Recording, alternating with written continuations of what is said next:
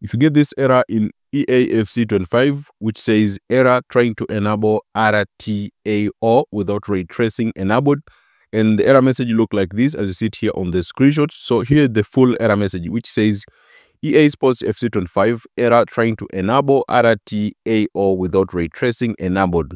No ray tracing hardware detected. You may not have the correct driver or the correct version of Windows. Now to fix this issue, it's very easy. Just go to your game settings in EA Sports FC25. So go to your game settings, then go to display configuration. Now scroll down and you will see ambient occlusion quality.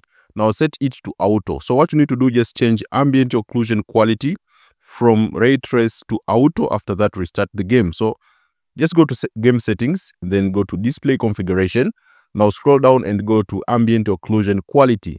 Now set it to auto. So just change ambient occlusion quality from ray trace to auto. After that, restart the game. It's very important, and then your issue will be resolved. So that's how to fix this issue for error trying to enable RTAO without ray tracing enabled. So if this video is helpful to you, let me know in the comment section and see you next time.